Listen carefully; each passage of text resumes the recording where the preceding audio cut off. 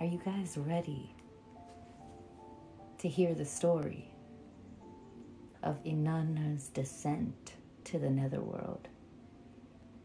I'm gonna partly read from it directly and partly tell it myself, but there are elements in it, in the writing, that I think are fun to talk about, because there is the plot of the story, obviously, but then there are the literary elements of the way that the story is told, and that gets lost when we're just kind of summarizing the plot, even though in English usually that's what we're about, the plot.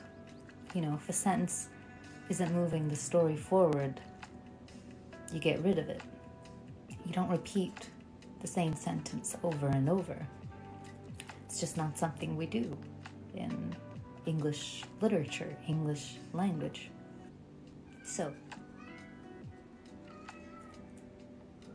do you guys hear that? Oh, he just opened the door.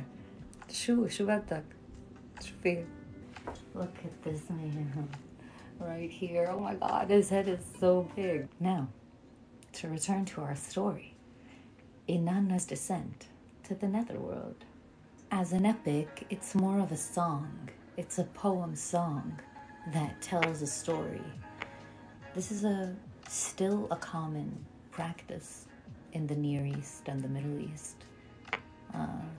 Arabs often record their history via poem songs, and poets are often the political and official spokespeople of the population. Someone like Mahmoud Darwish and the Palestinian people, for example. So, Inanna's descent begins as follows. From the great heaven, she set her mind on the great below. From the great heaven, the goddess set her mind on the great below. From the great heaven, Inanna set her mind on the great below.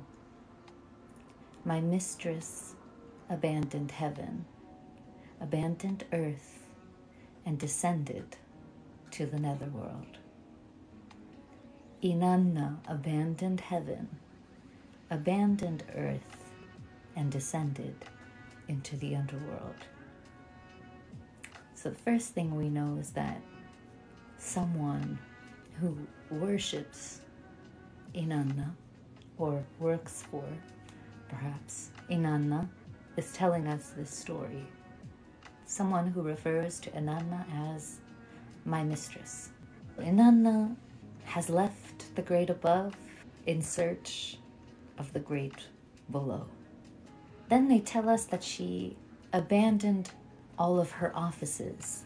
The office of En, abandoned the office of Lagar, descended to the underworld, abandoned the Ayanna in Unug and descended to the underworld, abandoned the Mukkalama in Battibira and descended to the underworld. She abandoned the Giguna in the Zabalam and descended to the underworld. And so on and so on. And this tells us Inanna is revered and is counted on and loved and sought out all across the kingdom, all across the world, in all of these different temples of all of these different places. Having abandoned her kingdoms above, her kingdoms in the heavens, in search of the below, setting her mind on the below, she took the 7 divine powers, collected the divine powers and grasped them in her hand. And with the good divine powers, she went on her way.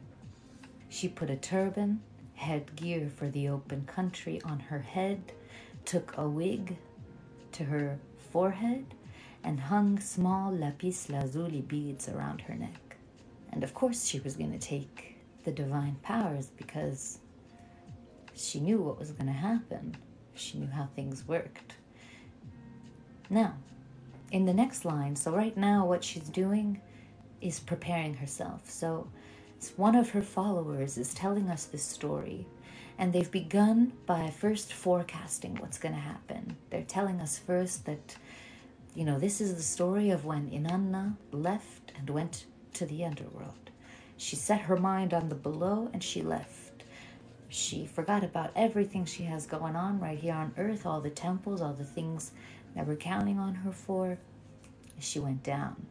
And this is how she prepared herself. First, she took the 7 divine powers, collected them in her hand, went on her way. She was wearing a turban and a wig and lapis lazuli, beads around her neck. She placed twin egg-shaped beads on her breast, covered her body with a pala dress, a garment of ladyship. She placed mascara, which is called Let a Man Come, Let Him Come, on her eyes. She pulled the pectoral, which is called Come Man Come, over her breast. She placed a golden ring on her hand and held the lapis lazuli measuring rod and measuring line in her hand. And Inanna traveled towards the underworld, and her minister, Ninkubura, traveled behind her. So before I keep going, I want to comment on what Inanna is wearing and all of these things that she's taking with her, and why the mascara is called Let a Man Come and Come Man Come. Inanna and Ishtar, while being goddesses of fertility, are also goddesses of war. There are stories about how Ishtar, as a queen on earth, was really good at war. She was really good at winning wars. And part of the battle was facing her and facing her beauty. And she was known, and lots of queens, I guess, from this time, who led wars and led people into war, they were known to wear very elaborate jewelry and robes and put on makeup to seduce the enemy, essentially, to seduce kings during negotiations, to seduce soldiers on the field. And she's gotten all dressed up. She's got her 7 divine powers. She has everything with her, and she's traveling towards the underworld with her minister, Ninkubura, who, by the way, is also a woman. And Holy Inanna says to Ninkubura, and we see this repetition again, "Come, my faithful minister of Eanna, my minister who speaks fair words, my escort who speaks trustworthy words. I am going to give you instructions. My instructions must be followed. I am going to say something to you. It must be observed. On this day, I will descend to the underworld. When I have arrived in the underworld, make a lament for me on the ruined mounds. Beat the drum for me in the sanctuary. Make the rounds of the houses of the gods for me. Lacerate your eyes for me. Lacerate your nose for me. Lacerate your ears for me in public. In private, lacerate your buttocks for me. Like a pauper, clothe yourself in a single garment, and alone set your foot in the Yikur house of Enlil. This is what I need you to do for me. 1, 2, and 3. You need to get real sad, and you need to go around to the houses of the gods and ask for their help. Now, she tells her to see several gods. She wants her to go all around to all the gods and then ask in the end Father Enki. And with every god, she repeats the same prophecy almost, the same foreboding or the same anticipation. She basically tells her every time, this is what you'll say, but expect him to reject you. And when he rejects you, go to this man and tell him this and anticipate that he will reject you. And when he rejects you, go to this man. So, for example, you go to the house of Enlil, lament before Enlil, say, Father Enlil, don't let anyone kill your daughter in the underworld. Don't let your precious metal be alloyed there with the dirt of the underworld. Don't let your precious lapis lazuli be split there with the mason's stone. Don't let your boxwood be chopped up there with the carpenter's wood. Don't let young lady Inanna be killed in the underworld. And if Enlil does not help you in this matter, go to Urim, in the Medkura at Urim, when you have entered the Ekiknujal, house of Nanna, lament before Nanna. Father Nanna, don't let anyone kill your daughter in the underworld. Don't let your precious metal be alloyed there with the dirt of the underworld. And it continues and continues. And then again, if Inanna does not help you, go to Eridug, go to Enki, and in the end, Father Enki, Lord of great wisdom, knows about the life-giving plant and the life-giving water. He is the one who will restore me to life. Now, why did she need to have her go all around to all of the different gods first? I think we could look at it in several ways, obviously. There are probably infinite ways of interpreting why. First, for the poetry, so that they could repeat that particular line, Father Gaza, don't let anyone kill your daughter in the underworld. Don't let your precious metal be alloyed there with the dirt of the underworld. When a line is repeated over and over again, it's meant to hit you deeper every time. So there is this type of music in the Arabic culture. I don't know if actually this exists in other cultures. If it exists in your culture, let me know in the comments. But there is this practice, this type of song or genre of song, where the one line or the one stanza will be repeated over and over to emphasize its message and to hit over and over. It becomes like a meditation, like just a meditative trigger that you repeat over and over, and you get lost in the tarab. It's called tarab. You get lost in the tarab of it. He's trying to open the door again, but it's locked, so we'll see what happens. Anyways, so for example, there's this great song, I think by Wadi Safi. I could be wrong. If anybody Arabic is in the audience, correct me. But it's called A Garden of Flowers. And the whole song is him saying, me and my lover are in a garden, and the flowers encircle us all around.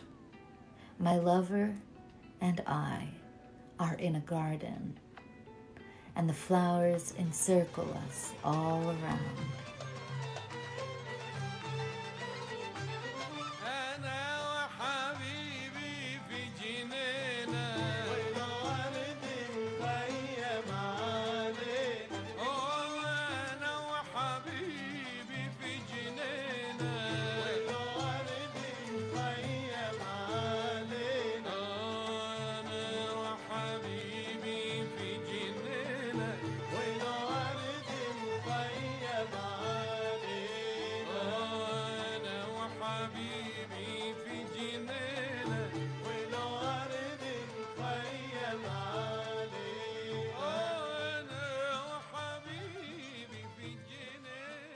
over and over and over and over.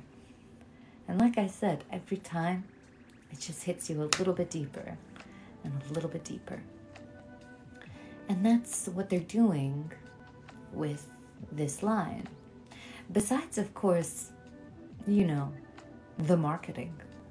Maybe Inanna is promoting herself, just reminding everybody that if you forgot about me, I'm still here. Actually, I'm in the underworld, so if you do want me to still be here, maybe save me. But also the alchemical elements. Don't let your precious metal be alloyed there with the dirt of the underworld. What I read in that, in terms of an alchemical learning, is that we need to travel to the depths. We need to go to the underworld. But we need to be careful not to let it become us, or to not allow ourselves to get too comfortable there. But anyways, Inanna asks of her minister, Ninkubura, to, within 3 days, do the rounds on the gods, reach Enki, let him know what's going on, get the life-giving plant and the life-giving water from him, and restore me to life. Because he's the one. He is the Lord of great wisdom, Enki. Now when Inanna traveled onwards to the underworld, her minister Ninkubura traveled on behind her. She said to her minister Ninkubura, "Go now, my Ninkubura, and pay attention. Don't neglect the instructions I gave you." We finished with the intro. Ninkubura is on her way back. Inanna has now arrived at the palace Ganser, and she pushes aggressively on the door of the underworld, and she shouts aggressively at the gate of the underworld. "Open up, doorman! Open up! Open up, Neti! Open up! I am all alone, and I want to come in." Before we get to the response and continue, a little side note. In the Ishtar myth, the sister and her workers all know that Inanna has a secret plan, and that is that she wants to take over the underworld. This story only suggests that a tiny bit in the beginning, when they say that Inanna had set her mind on the below, as in everything that she had so far was not enough. She also wanted to rule the underworld. She starts yelling, "Let me in! Open up, let me in!" Neti, the chief doorman of the underworld, answered holy Inanna, "Who are you?" "I am Inanna, going to the east." "If you are Inanna going to the east, why have you traveled to the land of no return? How did you set your heart on the road whose traveler never returns?" So like I said before, Inanna knows the rules of the underworld. She knows that she can't just play around with this kind of thing. She can't just go and come back. Thank you, by the way, you guys, for all the gifts. So there's already something fishy going on. So holy Inanna answers, "Because Lord Gudgalana, the husband of my elder sister, holy Erekigala, has died. In order to have his funeral rites observed, she must offer generous libations at his wake. That is his reason. That is the reason. Sorry." So basically she's saying, well, I'm I'm here to tell her that her husband has passed and I gotta take her with me for the funeral. You know, that's all. That's the only reason I'm here.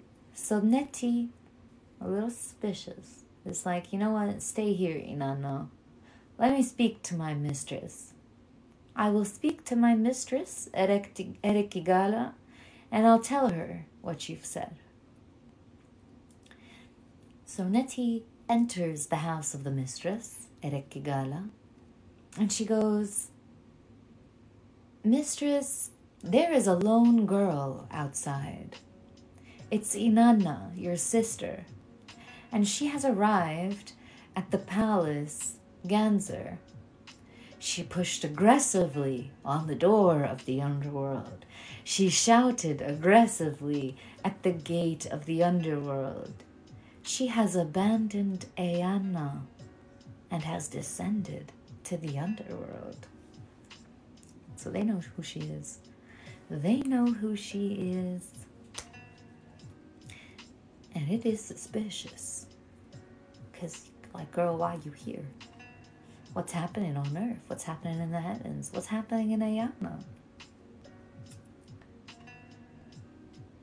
Neti continues. He says, she has taken the 7 divine powers, has collected the powers, grasped them in her hand, come on her way with all the good divine powers, again with the poetic repetition,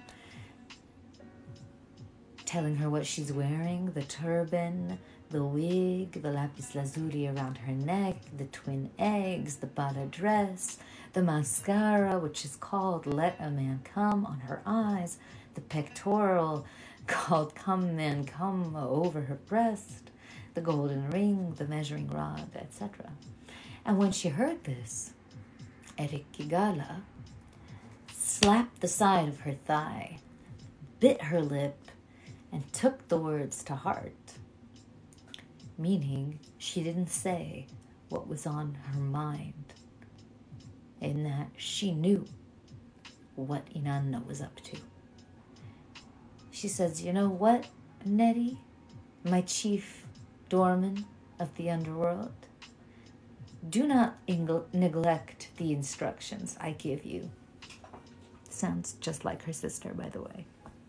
Let the 7 gates of the underworld be bolted.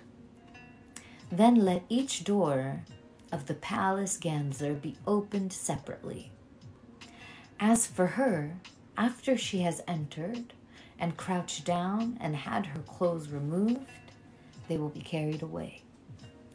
So what they're going to do, so what she's saying is that the palace Ganser, which apparently is the underworld, is enclosed by 7 gates, and they are to be opened one by one, and at each door they will take something from her until there is nothing left, so that she comes naked before her sister. Because for her to be dressed that way, as I told you before, to be taking up the 7 divine powers in her hands, to be wearing this way, this mascara, this makeup, this jewelry, means that she is getting ready for war. She wants to seduce. The image and the seduction is part of the battle. And her sister knows that, which is why she has her stripped. And at each door she comes to, there's the same repetition that we saw earlier, this time 7 times. Each time something is taken from Inanna. Inanna says, what is this? And Neti says, be satisfied, Inanna. A divine power of the underworld has been fulfilled. Inanna, you must not open your mouth against the rights of the underworld. Every time. Every time. They take the turban from her head. What is this? Be satisfied, Inanna. A divine power of the underworld has been fulfilled. Inanna, you must not open your mouth against the rights of the underworld. The twin-shaped beads are taken from her breast. What is this? Be satisfied, inanna. A divine power is being fulfilled in the underworld. Inanna, you must not open your mouth against the rights of the underworld.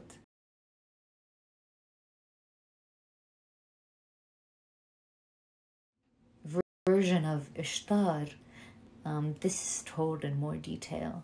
The way that Ishtar runs for the throne. Now, the Anuna, the 7 judges, rendered their decision against her. The council of judges is called. The council of judges being the Anuna. 7 judges, and all 7 rendered their decision against her. They looked at her, it was the look of death. They spoke to her, it was the speech of anger. They shouted at her, it was the shout of heavy guilt. The afflicted woman, found guilty, was turned into a corpse, and the corpse was hung on a hook. This is what has passed in the underworld since Inanna made her descent. In the meantime, what was Ninkubura up to? Well, when 3 days and 3 nights had passed, her minister, Ninkubura, who speaks fair words, who speaks trustworthy words, carried out the instructions of her mistress. What she's been doing, Ninkubura, is exactly what Inanna ordered her to do. So they're even repeated in the same language. It's almost like a chorus being repeated in a song. She made the lament for her in the house. She beat the drum. She made the rounds. She lacerated her eyes, lacerated her nose, lacerated her buttocks for her, clothed herself in a single garment, set her foot into the Ekur, the house of Enlil. And when Enlil rejected her, she went to Urim, and after Urim she went to Nanna, and Nanna she spoke to Father Enki. Each one of the gods that Ninkubura speaks to responds in the same way. When she had entered the house of Enlil, she lamented before Enlil, and in his rage, Father Enlil answered Ninkubura. He said, "My daughter craved the great heaven, and she craved the great below as well. Inanna craved the great heaven, and she craved the great below as well. The divine powers of the underworld are divine powers which should not be craved, for whoever gets them must remain in the underworld. Who, having got to that place, could then expect to come up again?" And thus Father Enlil did not help in this matter, and so she went to Urim.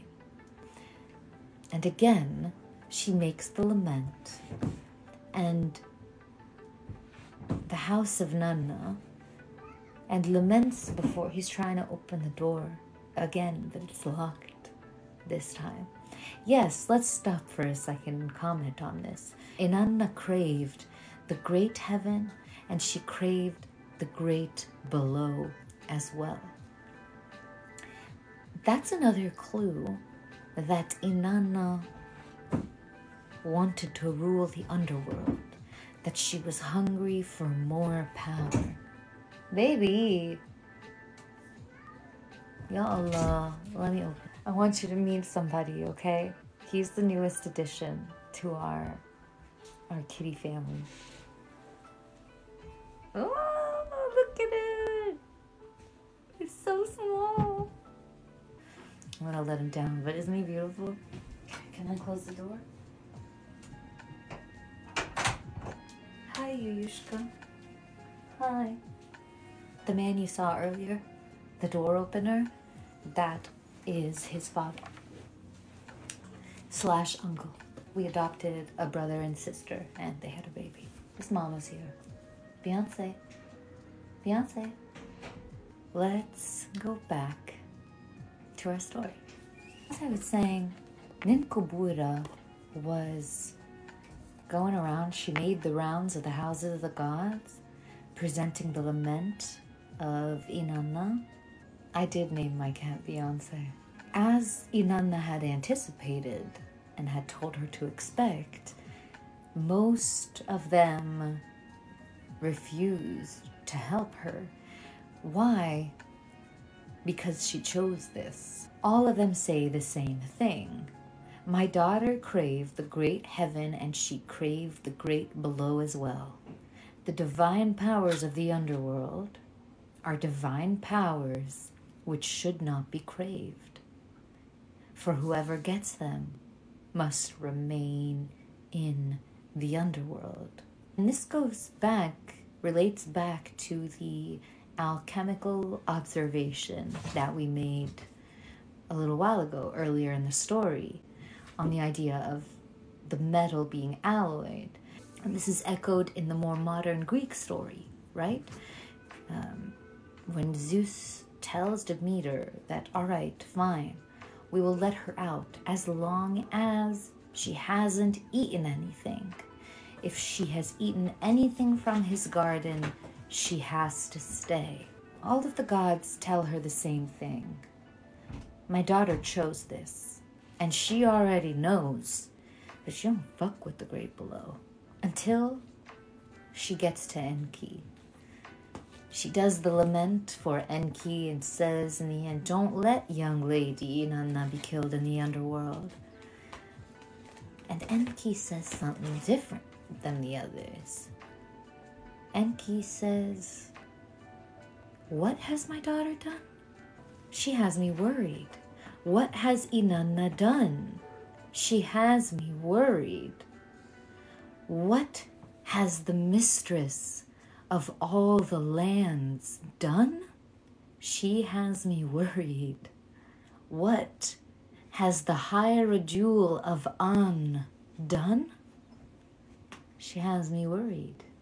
He removed some dirt from the tip of his fingernail and created the kurjara. He removed some dirt from the tip of his other fingernail and created the galatura. To the kurjara, he gave the life-giving plant. To the galatura, he gave the life-giving water. Notice what Enki calls Inanna, these names. Mistress of all the lands, hierodule of An. So he gives to Galatura, he creates Galatura and Kurjara out of some of the dirt in his fingernails to say that's how easy it is for him. You take the water, you take the plant, go save this woman. She's gonna be the end of me, this girl. Enki gives the Galatura and Kurjara the instructions. And he says, here's what you do. You go and direct your steps to the underworld. Flit past the door like flies. Slip through the door pivots like phantoms. The mother who gave birth, Erekigala, on account of her children, is lying there. Her holy shoulders are not covered by a linen cloth. Her breasts are not full like a kagan vessel. Her nails are like a pickaxe upon her. The hair on her head is bunched up as if it were leeks. So she's this very ugly underworld goddess character.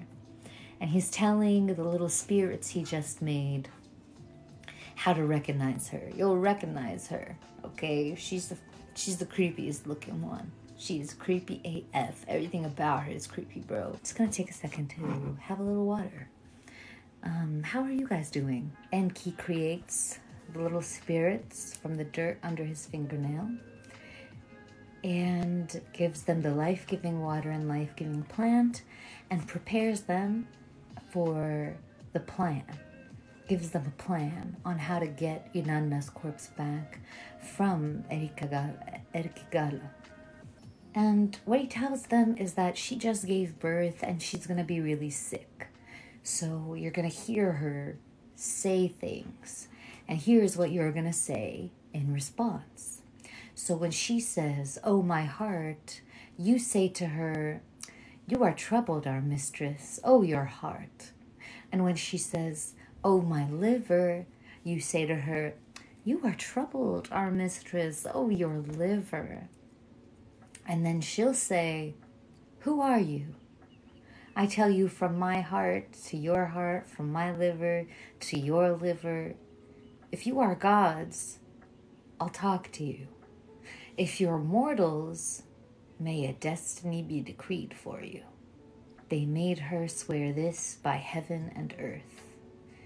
And then it cuts off. She is in pain, and they are gonna offer to help her feel better.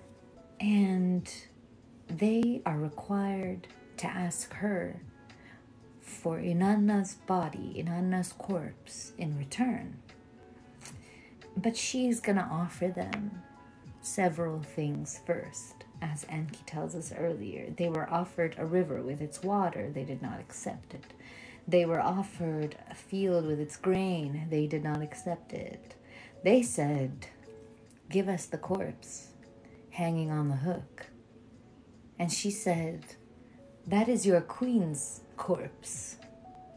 And they said, "Whether it's of our king or our queen, we don't know. Just give it to us."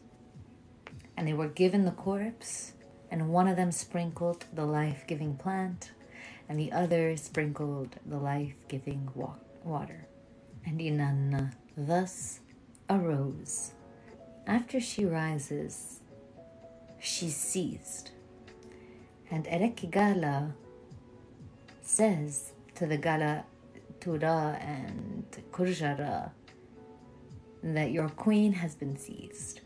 Inanna was about to leave the underworld, but just as she was about to ascend, the Anuna, remember them from earlier, the judges, the 7 judges of the underworld, they seize her and they are mad. They say, "Who has ever ascended from the underworld? Who has ascended unscathed from the underworld? If Inanna is to ascend from the underworld, let her provide a substitute for herself." She has to find a replacement. She can't just leave the underworld. No one just ascends from the underworld. When she left with a host of demons from the underworld. The one in front of her, though not a minister, held a scepter in his hand. The one behind her, though not an escort, carried a mace at his hip. While the small demons, like a reed enclosure, and the big demons, like the reeds of a fence, restrained her on all sides.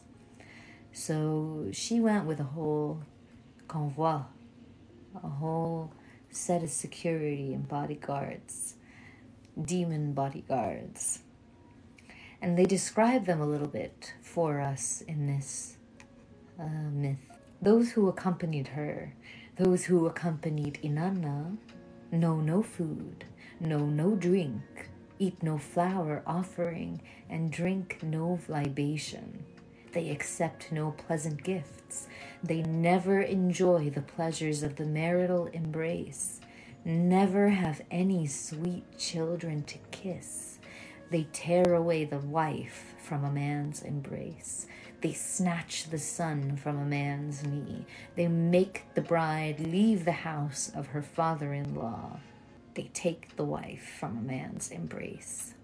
They take away the child hanging on a wet nurse's breast. They crush no bitter garlic. They eat no fish. They eat no leeks. They, it was, who accompanied Inanna. So these are some really dark forces accompanying Inanna back to the earth. And if we're going to read it in a psycho-spiritual way, we might read it as the baggage that we sometimes bring back with us from our shadow work that is still unfinished, that we think is finished, but there is more waiting for us. When she had ascended from the underworld, Ninkubura was there waiting, and as soon as she saw her, they say she threw herself at the feet of the door of Ganser, sat in the dust and clothed herself in filthy garment. And the demon said, Inanna, proceed to your city. We'll take her. And Inanna was like, of course not. Of course you're not going to take my minister of fair words, my escort of trustworthy words, my escort who did not forget my instructions. She did not neglect the orders that I gave her. She made a lament for me on the ruined mounds. She beat the drum for me in the sanctuaries. She made the rounds of the gods' houses for me, lacerated her eyes, lacerated her nose, lacerated her ears, lacerated her buttocks for me, clothed herself in a single garment.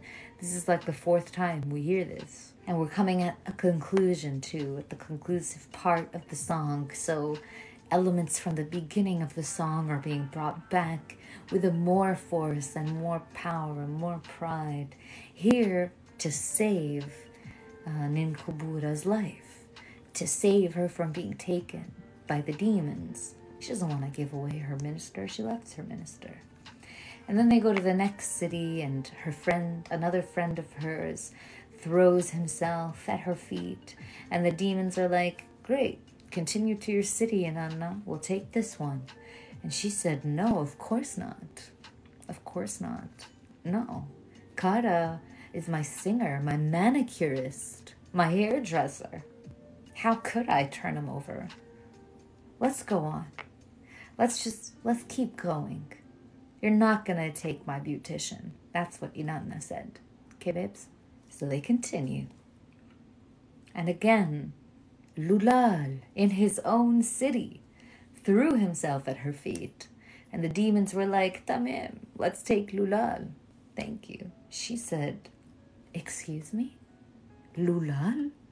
You can't take Lulal. Outstanding Lulal. He follows me at my right and my left. How could I turn him to you? Let's go on. Let's continue. Finally, they reached the great apple tree in the plain of Kulaba. And there was Dumuzid, who in the Ishtar myth is Tammuz, who in Arabic means June. So in the plain of Kulaba, there was Dumuzid, clothed in a magnificent garment, seated magnificently on a throne. The demon sees him there, by his thighs. 7 of them pour milk from his churn. 7 shook their heads. They would not let the shepherd play the pipe and flute before her. She looked at him. It was the look of death. She spoke to him. It was the speech of anger. She shouted at him. It was the shout of heavy guilt. How much longer? Take him away. Holy Inanna gave Dumuzid the shepherd into their hands. Note, there are bits of this part missing. And in the Ishtar myth, again, here they make it very clear that Ishtar is angry, that Tammuz is very comfortable without her. He's just sitting on his throne, laughing, eating, chilling with his buddies, while she was in the underworld. Like he didn't even notice that she was gone. And out of her anger, she sends him in her place. Here, it's almost like it's suggested, but it's not as clear. But we know this because she looks at him with the look of death, speaks to him with the speech of anger, shouts at him with the heavy guilt, and then asks the demons, like, how long is this going to take? Why is he still here? And Dumuzid let out a wail and turned very pale. And he raised his hands to heaven and prayed to Utu. Utu, you are my brother-in-law. I am your relation by marriage. I brought butter to your mother's house. I brought milk to Ningal's house. Turned my hands into snakes and my feet into snakes so I can escape my demons. Let them not keep hold of me. And Utu accepted his tears. He turned Dumuzid's hands into snakes' hands and his feet into snakes' feet, and he escaped his demons. But they ceased, and here we have dots. We're not sure what's happening until Holy Inanna wept bitterly for her husband. So even though it looked like he got away, something happened, and he didn't get away entirely. And she weeps bitterly for her husband, knowing essentially in the Ishtar myth, she realizes that she made a decision in anger and weeps for her husband. Here, she just weeps for her husband, tears at her hair like esparto grasp, rips it out like the grass. And she starts going around to the women of the town, of the kingdoms. You wives who lie in your men's embrace, where is my precious husband? You children who lie in your men's embrace, where is my precious child? Where is my man? Where is my man? Where is my man? A fly speaks to Holy Inanna. The fly says, if I show you where your man is, what will be my reward? And Inanna says, if you show me where my man is, I will give you this gift. I will cover ... The fly helped Holy Inanna, and Inanna decreed the destiny of the fly. In the beer house and tavern, may there be something for you. You will live like the sons of the wise. That's as far as we know between Inanna and the fly and this deal that she made. We don't know what she saw. We don't know what she gave the fly. The end says she was weeping. She came up to the sister and something by the hand and said, now alas, you for half the year and your sister for half the year. When you are demanded, on that day you will stay. In the Ishtar myth, this is Erekigala speaking to Dumuzid, who has made an appeal to her to let him leave. And he was weeping. So she came to him and his sister and said, you will stay for half the year and your sister for half the year. When you are demanded, on that day you will stay. When your sister is demanded, on that day you will be released. And thus, Holy Inanna gave Dumuzid as a substitute. Holy Erekigala, sweet is your praise. That's the last line. The last line belongs to Erekigala, queen of the underworld. The first line belongs to Inanna, queen of the heavens. Let's talk. I'm sure you noticed the parallels, obviously between, the little parallels with the story of Christ, the 3 days and the rising back, etc. But more, there are also the connections with Demeter and Persephone, and Aphrodite, I believe. There was a version of the Demeter myth where Demeter goes to the gods yelling at Aphrodite because Aphrodite wants to rule the underworld via Persephone. Because Demeter goes to the gods and yells at Aphrodite saying, "You can't get enough? Don't you ever get enough?" And I really like that parallelism with the greed of Inanna and Ishtar and their need to rule the underworld as the overworld.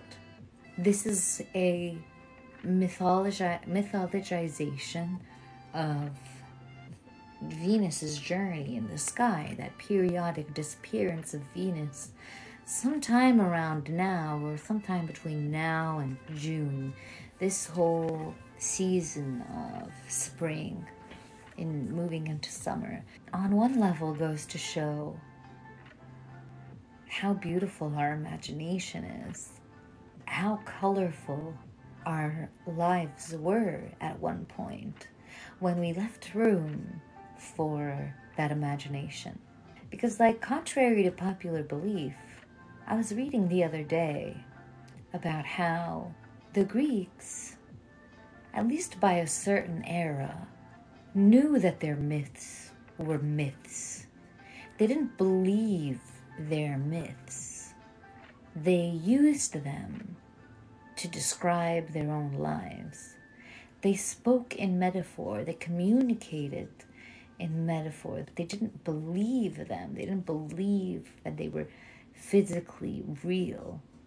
Before monotheism, before Abrahamic religions, mythology was not dogmatic. Law and myth were not one thing. It wasn't Zeus himself who sent down the law on how to live your life. That wasn't a thing. Those two things were separated. There were laws. There were judicial systems. There were laws as old as Sumeria. Some of the oldest laws, I think, are from Sumeria. But they were not intertwined with the mythology and the folklore. There was a difference. And that, to me, means that there was something understood about the nature of mythology. It almost has something scientific to it, something practical to it. You know, you're not saying that Ishtar rose or disappeared or did this in this time to argue over all the little details of how long she stayed and whether or not she did this and whether she did that. There's no dogma around the story. The story is just to celebrate the fact that this is the season to plant, this is the season to sow, this is the season to harvest, to reap, to wait, to water, to feed, worship of the power that was available, the earth and its abundance, the space itself and the opportunity to interact with it and feed off of it. So it wasn't dogmatic, it was practical, not scientific, but not scientific and not practical. Pragmatic. It's almost like a pragmatic religion, a pragmatic mythology. With Abrahamic religions, we start to get dogma. Or even with a monotheism, like Zoroastrianism, for example, there start to be the only ways, the only right path, only God that needed to be believed in, and there was a sword to your neck if you didn't believe it. That wasn't a thing for a long time. That wasn't what people fought over. They didn't fight over their gods. They called on their gods to help them fight others. And whoever had the best god won, essentially. It becomes dogma when we get into the Abrahamics, and especially with Christianity. That shit spread the word and the sword together. And that's how he comes in the Revelation, with swords coming out of his mouth to say that the word is the sword. All right. Talk to you guys later. Love you. Bye.